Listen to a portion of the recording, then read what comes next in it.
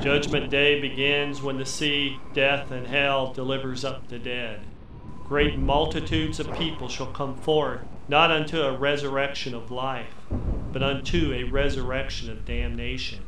Jesus Christ will appear unto them, not as a loving and forgiving Savior, but as an angry and wrathful judge. His revealing from heaven with his mighty angels and flaming fire will be staggering to the mind and awesome to behold. Daniel, who looked into the future, describes the scenes thus.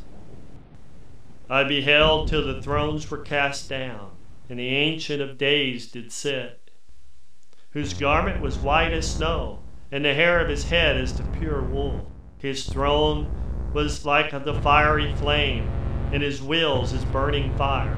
A fiery stream issued and came forth from before him. Thousands ministered unto him, and 10,000 times 10,000 stood before him. The judgment was set, and the books were opened. Daniel chapter 7, verses 9 and 10.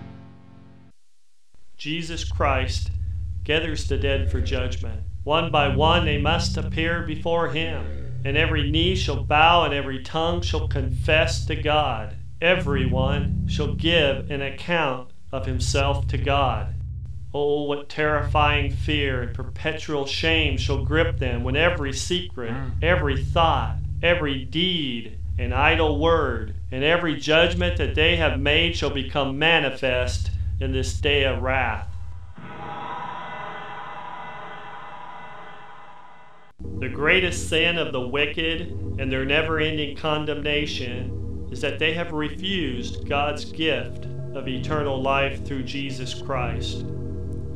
They have trodden underfoot the Son of God, and have counted the blood of the covenant as an unholy thing, and hath done despite unto the Spirit of grace. The Bible says they will be cast into the lake of fire. It is a fearful thing to fall into the hands of a living God. If you suffer eternal hell, it's your fault.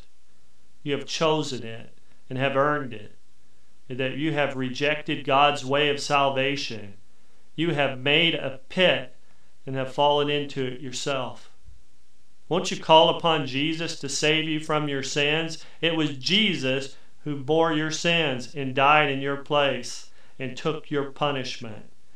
In 3 days he arose from the grave victorious over death, and he offers to you with outstretched arms this his victory, eternal life. Won't you call upon him? The Bible says, for whosoever shall call upon the name of the Lord shall be saved.